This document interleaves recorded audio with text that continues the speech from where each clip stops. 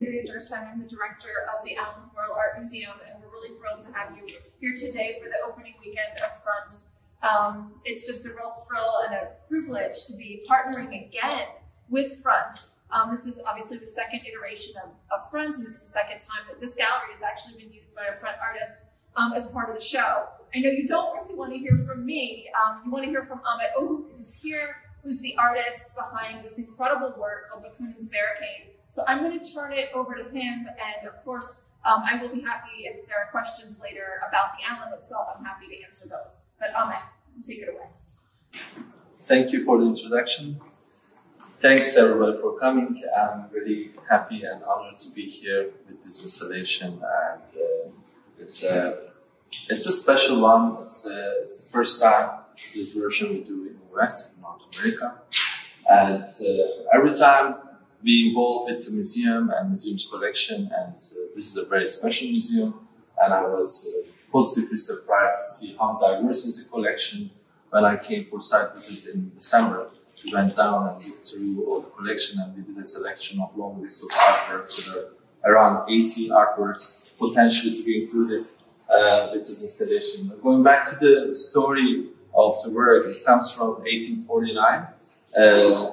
Very well-known anarchist Mikhail Bakunin proposed this to his friends in Dresden. He was there when they were making barricades against the Prussian army, monarchy at the time. And he proposed his friends to bring original artworks from the National Museum collection and put it in front of the barricade, so the army wouldn't dare to destroy the barricade if they see original artworks hanging on the barricade. So this contemporary idea of Bakunin from 1849 was not taken serious at the time. So his friends didn't take this idea serious, so he never really realized. And in 2015, when I was doing the first version of this installation with Van Abbe Museum in Netherlands, I proposed them Bakunin's idea. I said, well, maybe we could activate this idea now, and what is important with it is the contract on the wall. So if you have a moment, if you have time, it would be great if you can read through it. So the contract, this conceptual contract, comes with the work, which shows that it's not just a symbolical piece. It's an installation, includes the original works from the collection, could be potentially activated in times of uprisings in the future. So if in case a museum buys this work, it's an unsigned contract, so it's still a conceptual contract here. But we did do that in Netherlands, in another museum in Amsterdam, at the Stedelijk Museum. They also had a contract like that, and then towards the end of the exhibition, they decided to get the work for the collection, and they signed the contract. So it gives the responsibility to the museum in the future if there is an uprising in Netherlands. We did the Dutch version there, they will have to give it back to the streets. So the work needs to go back to and travel to the streets. So I always think the artworks have this kind of back and forth between life and art. And then they sometimes return to the museum. They are not always staying in a dedicated place. Also, museums do change functions. If you think of what's happening also now, when we were doing it in Europe, nobody imagined this kind of radical times in Europe. But now with the war in Ukraine, we see that it's possible. I actually exhibited in Kiev in 2012, and it was not the time that you would imagine what's happening now back then. And that very same institution became a kind of a shelter and different function, basically. And now they just recently reopened it. So this transformation, even in art and culture places, and the role culture plays, the cultural heritage plays, that it needs to be protected during war times, during extreme times, but also it has this value, the surplus value, and that surplus value we could think in many different ways. So I don't see the museum storages as graveyards. I see them as places to be activated. And this work kind of allows that conversation and process. We did work with the students here. It's a very unique opportunity.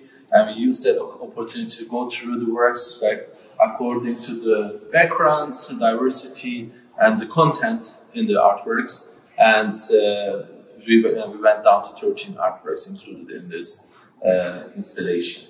So we have Alfred the Judge, you might recognize some of them are more valuable, more well known, some of them are lesser known artworks. And we have a list of artworks if you're interested. If you have a bit of more time, I would recommend you to read the contract as well. And I'm here today to answer questions because it's a complex work. It has been discussed since 2015. In every context it's different, and also the times have been changing. And we are updating the contract constantly, locally as well, working with a museum lawyer. So it's not just an abstract conceptual contract, but it's really based on a human rights declaration and from a lawyer's perspective as well, creative perspective as well. Yeah, if anybody has questions, and if you have interest, you can see the list over there of the artworks as well. Yeah. So how much did the political moment influence the choices that you made, or would the works have called out to you in a particular way to be included without thinking about the contemporary? I'm thinking especially the Smith Shield debates about abortion, Roe versus Wade being overturned, all of these kinds of things. It's a very potent object. I mean, that debate was not happening when this work entering the collection here. And also, nobody knew this work was going to happen here. So we have this kind of set of coincidences, you know. I could not decide what entered in the past, the last decades in the collection, but we could go through because usually it's like massive amount of artworks and donated by different people, and you know, some artists are known, some artists like always stays in the storage, so never. So some of these works have been on display. You might be familiar with some of them, and some of them actually for the first time coming out of the storage. So looking through that and then deciding what could fit best, also the discussion with the student help as well. It is always contemporary. So as I said, the idea comes from 1849, but it was a contemporary conceptual idea by Bakunin. And contemporary art did not exist at the time. So it's the same situation. This work has been around because of that reason, because the debate around it is not getting old. It's not a trend, you know, it's a very alive debate, and it becomes more and more alive. And nowadays we're rethink the function of museums and institutions and heritage, what to do with art and culture heritage, how to activate it. This is always a very lively debate. So it's not that the works have to be directly about politics, but this whole notion of multiple function is very important. And the work kind of links up those questions and debates, and that's why it's still around, I believe. So building on Anne's idea by being one of the related to this political moment, if we go back to Bakunin's idea, it was based on a shared cultural background, shared cultural values, shared ideas of what was precious, right? Who is this protecting for or from? Because it seems to reflect, you know, in our polarized landscape today, but it seems to reflect one set of cultural values. Do you know yes, it's a speculative. So, you know, the vision in the past, that's why we don't have actually the collections are usually not that diverse, especially when I work with like older museums in Europe that has been around over 100 years. You hardly find a woman artist, or you hardly find an artist of color. So this is a decision of that mentality of the time, you know, so they were defining cultural heritage back then, or, you know, colonial history as a kind of golden age and like celebrated history. And this vision has been changing over the years. And the very same institutions also transforming themselves. So collection changed slowly, and those old things doesn't disappear. There are there are some things that we can actually bring it up here. It's really not okay to put on display right now. So we really install the work from today's parameters, you know, today's political climate. So if I was installing maybe next year or in 2 years and in 5 years, we would maybe, or discussing with students, by that time collection will change, not maybe dramatically. So, or the vision, the mentality of the students might change. So I see it goes better and better. But if we don't protect it enough, it can go backwards. So protecting cultural heritage can go towards a very conservative direction as well. Like over respect to artworks, they don't sometimes require that respect. Some of them actually polarizing, and some of them are not. The artworks should be even in collections, but some of the artworks supposed to be in collections, they never entered the collections or they never became visible. So kind of like readjusting the factory settings. Like this work is a bit like that. So we go through the collection, see what we have, and talk and have the debates in a as contemporary as everyday way possible, and even update the contract all the time until it's signed. So it's always, fresh. Always. So it's a statement of value. It's a statement of value for the people that were involved. Yeah, of course. Not every artwork is not there for the value. I mean, it was about that. Like Bakunin wanted to put a piece from Raphael. Like it was the most valuable piece at the time in Dresden at the museum. And last time in State Museum we had Malevich, and that was 80 million euro insurance value. Next day, broken glass window, mirror, looked like the painting. So these two objects side by side in the museum, they didn't represent the same value, but together they become something else. So I think some of the works represent that, but we also really think through the collection. Some of the things we think they are not as valuable, put it side by side with those works. Is important to give them that visibility they deserve long ago, but only now we are able to do it. Yeah. I was wondering if you could talk a little bit about how you sort of came to this idea. So 2015 was when, was that when it was? Yeah, 2015 was the first one, and 2013, 2011 and 12, when was it, 2011, when Occupy Wall Street happened. I happened to be in New York at the time and pass by and see it. It was a tiny park. It was a big movement, influential movement, but it was this triangle, small park, highly under surveillance, and a small group of people, but it had effects globally. And 2 years after uprising in Istanbul happened, and I was there during that 2 weeks, and those 2 weeks period of time still have an impact. Like the whole country transformed, good and bad ways, because it has such an impact. So witnessing an uprising in person, it's not like talking about 1968 student uprising, in Europe or in Tunisia and here and there, like looking at black and white photos from archives is a different thing. So same thing happened in Stedelijk Museum when we were installing. Actually, the museum director was a student in 80s when Dutch army went to the streets right next to the museum. So it's so hard to imagine that it's not so long ago. But in Netherlands, army going to the streets to stop anti-squat movements and their barricades. This is quite surreal, but it's a real thing. So my personal experience, of course, helped to imagine. Seeing barricades are made in Istanbul overnight in front of my eyes. So this also made it easy to imagine. It wasn't just historical fact anymore for me. Thank you for being here. I think I speak for all of us when I say it's such a pleasure to have you here in person.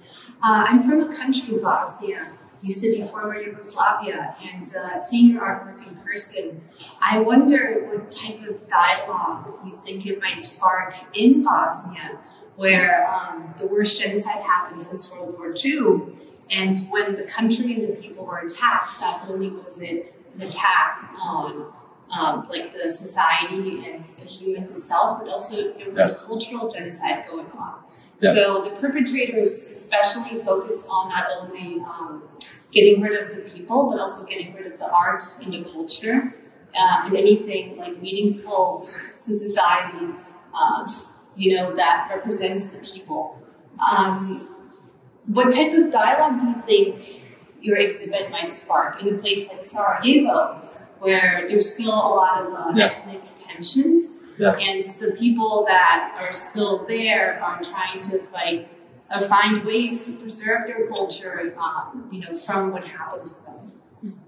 Yeah, I've been in Sarajevo a few times, also Konic, where there's the biggest shelter built by Tito, and where they were doing a biennial, and first people entering there after the military and army, NATO soldiers, were artists. And we were giving this complete freedom to do something with this frozen history of a place like that. And, but the memories are fresh, right? I didn't do this work there, but this work didn't exist back then. But when I enter a place like this, when I was in Sarajevo, you can see that how it transforms itself to everyday life, like how an artist should respond to that as well. That freedom I was giving in that completely amazing shelter, like everything untouched since such a long time, and with the latest technology back then, but they're like typewriters, like semi-computers, emergency call phones, and like place that is built for 300 people to survive 6 months. I was really amazed by the fact that, and then I was really terrified by the fact that I had the freedom to do anything with those things. So I didn't touch any of the furniture or change. Some artists start cutting things and doing things, really not respecting the historical heritage. And I was really thinking about what can we do about something very fresh, but also not so far away, Every time I do something in Western Europe, Western part of Europe, like this debate, as if I'm talking about my own background and something far away, a trauma that is far away. When I'm in Sarajevo, I'm more comfortable. When I'm in Eastern Europe, I'm more comfortable because it's right there. It was happening not so long ago. I don't have to explain so much, But when I'm in Amsterdam, I always have to justify this is not about a trauma happening somewhere else. It could happen any moment there, right there as well. So it's not this hierarchy between the crises and traumas around the world. So we are in a safe zone, and then the other part is unsafe that people are used to and supposed to be used to dealing with that. So we really need to confront with that kind of judgmental thinking.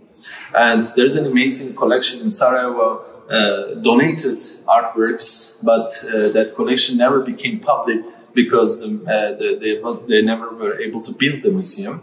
And there was another national museum which had to shut down because they couldn't cover electricity and gas to run the museum. So this is all happening still in borders of Europe. And yes, for me it was important to witness things also myself, but I don't necessarily need to wait until I witness to act, to understand as an artist as well. So I was for a long time criticized just only because I was going to somewhere and maybe an earthquake happens there, maybe an uprising or war happens there, then I immediately start to transform my artwork there into something else to respond what's going on. And I was criticized, even named as crisis artist at the time. And now no one says that anymore because it's everywhere. So when it's everywhere, I kind of relax a little bit more. No one comes to maybe that kind of argument why I have this special interest into politics and crisis, and I don't have to necessarily even talk about it anymore because we are all in it, and there is no hierarchy between the global south and global north and so on. So everyone is basically experiencing actively every day, and we are responding to it a creative way.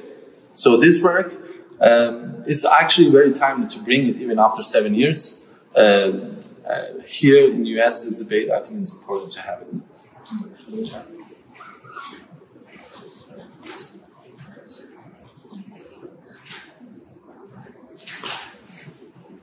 Great. You have a very particular selection process of these artworks to be together in your artwork. What is the most challenging one or story you would like to say that was maybe difficult to put in, or that was debate revolving around just to be placed together? Yeah, like Raquel Mendeta's piece, one of the students said this work shouldn't be on the Barricade. And I was thinking why. Maybe it's not known, or it's not beautiful enough, or it's not important or special enough. for me, it was like when I saw, I was like mesmerized because I didn't know Ana Mendieta had a sister, and we are still trying to find a space and place for Ana Mendieta in the history of art next to Carl Andre, and like dealing with that debate, and then all of a sudden you have a sister also to insert in that history, which has been always an issue. It's not actually an amazing thing to have a family member who is in the art world. And then if you're an artist yourself or in the art world as well, this prejudgments, So I was really impressed that actually I like this work and I would rather have it. So it's the only disagreement I would say with the students I had. One of the students, and we talked about it and improved still. And I think it was one of the hidden important parts of the collection to bring it up to the debate, Hi, thank you. Thank you for this talk, and your work is so meaningful right now. Could you talk a little bit more about the process of working with students? What was the experience like? Is that something you do? Yeah, I mean, I do all the time, but unfortunately it was during COVID. This was supposed to happen last year. And the year before I was supposed to come for a workshop, really spend time in person. I would rather do that. We had to do it over Zoom. And it was more, isolated, long distance process. Although I was able to come for a site visit, but it was the time students were not around. But I did come here. It was important for me to come see the collection in person. But normally, we would take more time, and in person I would rather do that. Because I've been installing and experiencing with the museum stuff, but I was missing people. This is a work about people, and without the people, it feels like something important missing. So I'm happy to see everybody here today. Like finally, everyone can have their own experience, and the debate will come back to me in different ways. Yeah, thank you. I have a question. The hypothesis, the proposal that Bakunin made was a hypothesis that the troops would see the art as something sacred, something not to be touched. And I think we're struggling, I certainly feel like I'm struggling right now in this country as we experience what we call polarization. A question of whether there are things that we all share as sacred or not, or whether we are finding ourselves so polarized that half of us see a certain set of values or objects or experiences or cultural experiences as sacred, and the other half see a different set as sacred, but we don't find something common that you could put on a barricade and say no one would touch that because we all agree it's sacred. And I'm curious whether that conversation about what is shared as sacred was present in the making of this work, and what you found, if it was, what you found in that. Like what you saw in that. Yeah, I'm sure not everyone will have the agreement that what's valuable, what has less value, what should be, the question earlier, should be cultural heritage or not. Even the history books are designed not to be really objective about this as well, and that's something. The terminology, the selection needs to be fixed. So it's at the end, this is a created work, group show. So it could have been many different ways. So if I was another artist, it would be differently. Or if museum gets this work, have it in the collection, they might also pick other works, put it in 5 years, 10 years. The director's vision change, directors change, but then there is the collection with the past formation idea about what should be the heritage. So there's a lot of artworks like random in museum collections. I went to the stories of many museums, to Tate, to Pompidou, to Harvard museums. Like I saw a lot of works that the head of collection just had no idea it's there, or they had no idea why it's there. And so this is an ongoing, very fresh debate. What I would say, museums are collectively owned places. They are cultural heritage, like as spaces. So they are not very personal in that sense. It's collectively owned. Even if sometimes people are forced to pay to enter the museum, they are still the owners of the museum. So we need to have this mentality of this dynamic process of making it better all the time. Not personal way, but in a collective way is very important. So for an artist as well, I shouldn't be just focusing on my installation, how good it looks, and I get the better corner, but I should think about what's happening in the other corner. And if if that art is like resting in peace, everything is taken care of well, or we challenge each other, and in this case I don't contact directly to artists. Usually I contact them and we collaborate. But I like that they gave the works to the museum without thinking in the future a crazy artist will come and do that with their work. If they didn't think about that, they should better be fine with it. So, except Hans Hake, you always have the condition, no one can do this crazy stuff, they need to ask me. And we were gonna ask him, but I met him and he likes this work, so I know he would give permissions. Let's do the others. So, because they didn't think about it.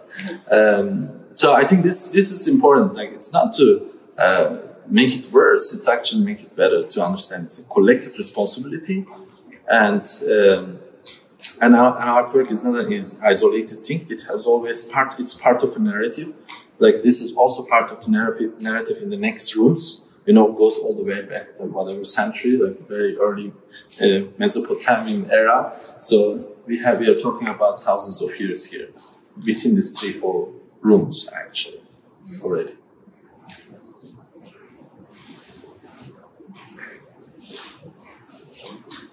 The work will be here till December.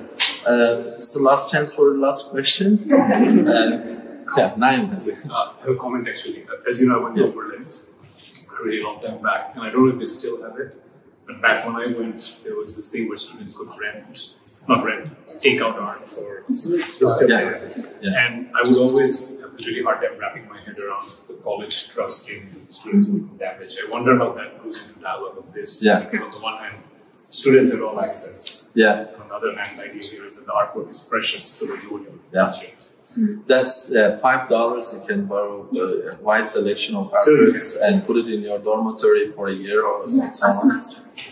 So last December, that was the time they were returning the artworks. So I was seeing students walking around with Sophie Kahl and whatever they borrowed. And this was amazing thing to see, that it's only $5. You just pay a insurance fee. And only other institution I know doing that is MBK in Berlin. If you are a resident in Berlin, you can actually go and borrow artworks from their collection, and really you can borrow an Ellen Capro and put it in your house. You just have to sign up to it, and I think this is an amazing initiative, and it really goes in line with this installation. That's why we have Ellen Johnson's little portrait in the back hidden, who come up with this idea. Also another contemporary conceptual idea in 1940s, I think, right? It started. So it's very early on, very avant-garde idea, and it's still functioning and happening. And I was really thinking, is anything happening? Actually, it's just fine. All these years, there's no crazy story, something happens in artwork. So it's amazing that it's functioning. This is a good example for this collective ownership and collective cultural heritage. Well, let's thank Ahmet. Thank you.